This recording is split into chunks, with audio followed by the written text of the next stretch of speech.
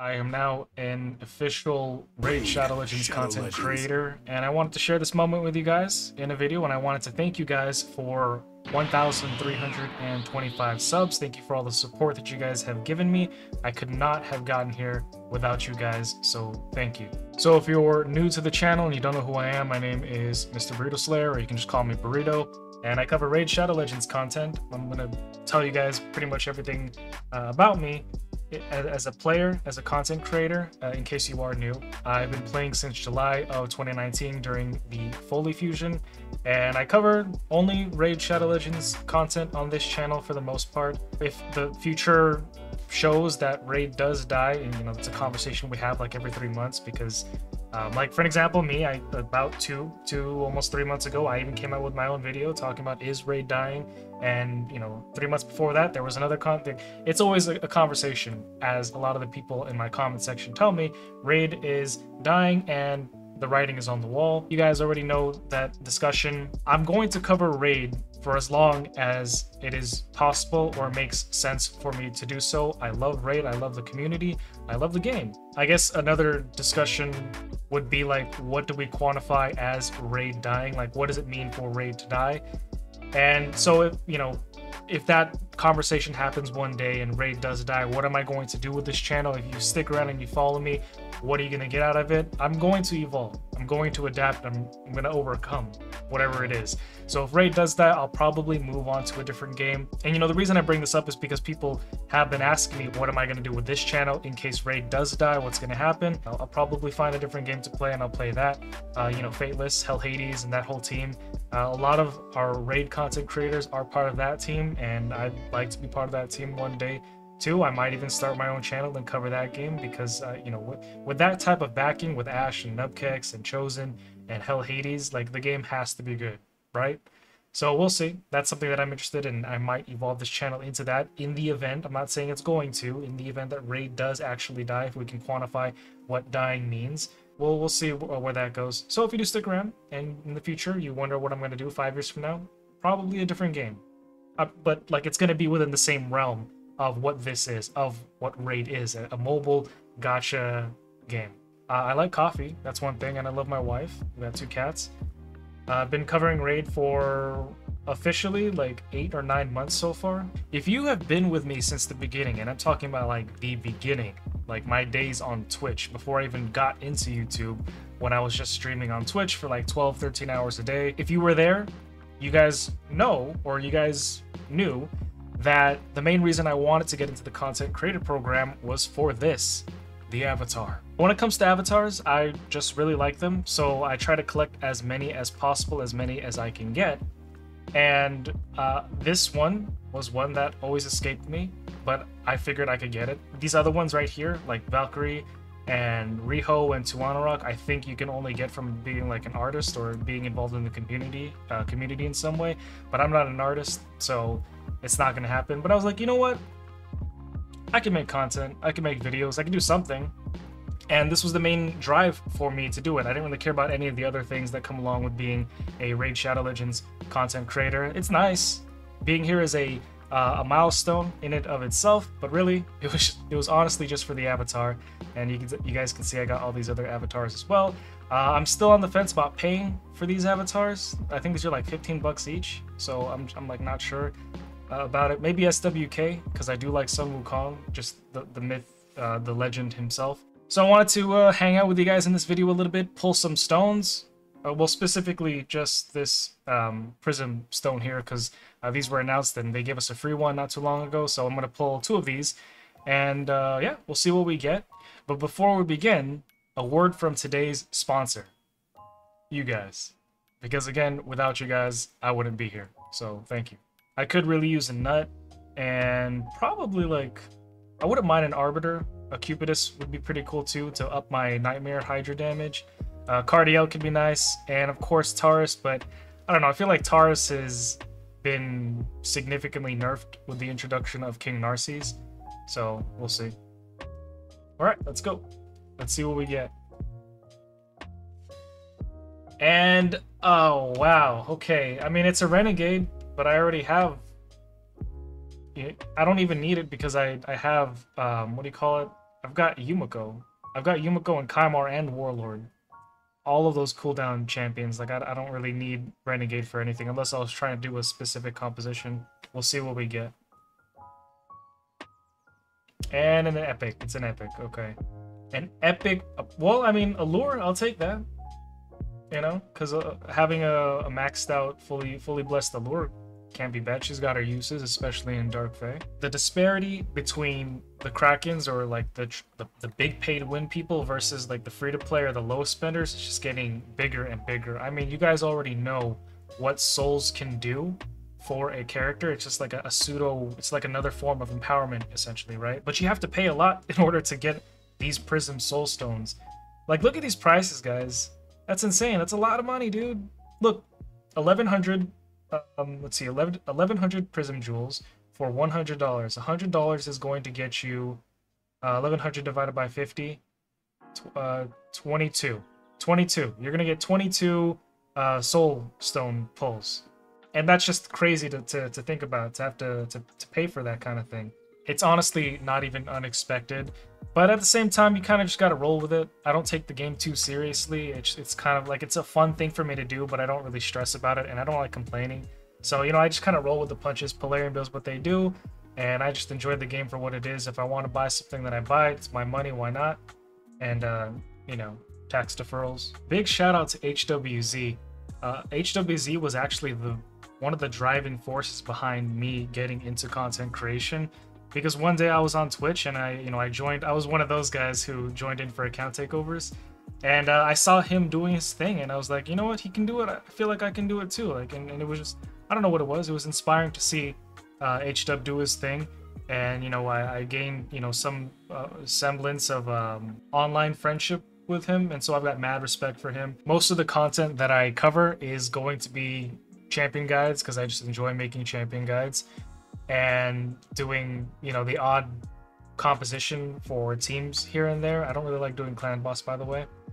And you know, when it comes to doing news for raid, I feel like there's a lot of content creators, you know, even for champion guides and for doing, you know, how to build a dungeon team. There's no shortage of people who can do that. There's a lot of content creators who can provide that for you. But you know, I just enjoy doing what I do, and yeah, that's the bulk of my content when it comes to raid. Another thing about me is that I get sidetracked quite often. Why did I choose the name Burrito Slayer? I thought the word slay was a strong, cool word, an epic word, and I love burritos. My wife knows I love burritos, and I eat burritos quite often, if you can't tell by the roundness of my face. And Mr. because my daytime job is a teacher, so I have kids who call me Mr. So-and-so pretty often, so I just put that name together, Mr. Burrito Slayer, and it just kind of stuck, and so now I'm sticking with it. Initially, I was doing it for the avatar, but then I fell in love with the process of making content. Like, I actually genuinely enjoy making videos. I enjoy recording videos. I enjoy playing games. I put those two together, and I didn't know this before, but I actually love editing videos. I edit my own videos, both on this channel and my other channel, although I am, you know, trying to take on a lot of content, and I'm trying to do a lot more, that I've had to hire editors. I'll have 2 editors in my employ, and that's gonna help out significantly.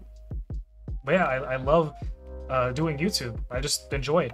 And if I'm not doing YouTube, if I'm not making content, I feel like I'm going crazy because I feel like I'm being unproductive. But yeah, so you know, I've got a lot of things going on. I have my wife, whom I love and I dedicate a lot of my time to, on top of doing my 2 channels and trying to play games and hanging out with my brothers and doing my, you know, my full-time job and all that. Yeah, so you know, those are more tidbits about me. Does raid, is Polarium gonna pay me now that I'm an official content creator? No, they don't give me money. They don't give any content creator money for doing content for them. YouTube is gonna pay me through ad revenue, but I'm not doing it for the money. I'm doing it just because I fucking love the art. I love doing this shit. Some other common questions that I often get are, what is my race? I'm Filipino. No, I'm not related to Boozer. I unfortunately get that question a lot. What else? I'm 29 years old. I'll be turning 30 soon. Before I was a teacher, I was serving in the military. I served for 5 years. So if you're a veteran, thank you for your service. Shout out to my wife also, because I wouldn't have been here without her. She bought and built me this PC, this entire setup that I have. So everything I've done because and through her. So yeah, definitely want to show her some love because I'm in love with her and I love my wife. Just for the moment, because we are celebrating something, I wanted to give you guys more than just Prism Soulstone pulls. So let's go ahead and pull all of my 26 Primal Shards here. And let's hope I get a Crixio or an Alaz the Sunbearer. I'm going to start off with 6, and then I'm going to roll into 10 pops. Actually, no, you know what? These are Primal Shards. We're going to do one by one, because I want to see, in the event that I do get a mythical champion, I want to see that singular lightning come out of that shot. Like, I want to see it just, you know, just get in there. I want to see it come out and just, like, pop through, you know what I mean? Just pop through right there. Let's do it. All right, first one. By the way, I started another channel where I play horror games, so if you're interested in that, I'll link it down below. My first Primal Shard. And you know, these shards that I have here, I've had ever since they introduced mythical champions. So like, these are all the shards that I've saved up. I haven't pulled any. This is my first Primal Shard opening video ever. All right, so we don't know who that is. Come on. Oh gosh. I've seen some of these pulls. I've seen some of these videos, and yeah, it sucks to see people pull a mythical heiress. You know what I mean? I wouldn't be mad if I got a Rotos too. There's an epic, our first mythical epic, Anix. Come on, let's see some red lightning. We got this. Come on. We're celebrating me being a content creator now. Official content creator. I've had people in the comments tell me like, oh, I thought you were an official content creator this whole time. And if you guys are wondering if I'm going to have access to the test server, no, I'm not going to have access to the test server yet. That is reserved for people who make it to, I think, like 8,000 subscribers. So, yeah. Alright. Nothing yet. Come on, where's the red lightning at?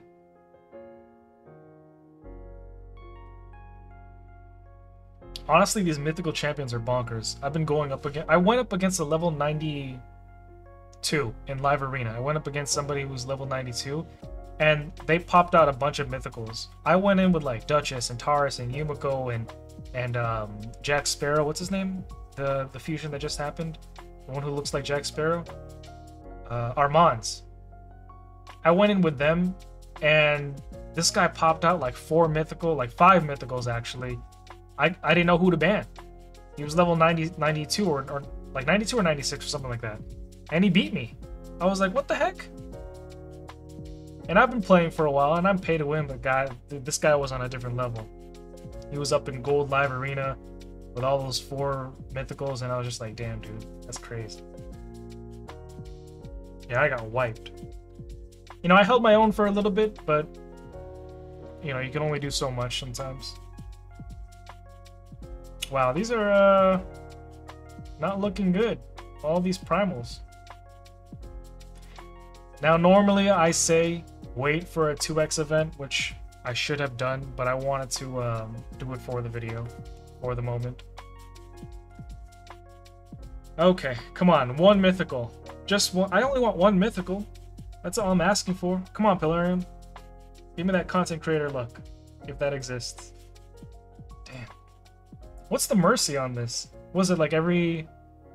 Is it just like the... Oh my god, that pause, dude. I thought I had it. Well, let me check what the mercy is. Point... Oh no, mercy for Primal Shard, Legendary, or Mythicals. 200. So I have to pull 200 Primal Shards to get a 10% boost per shard. So after 200 summons without a Mythical. That kind of sucks, to be honest.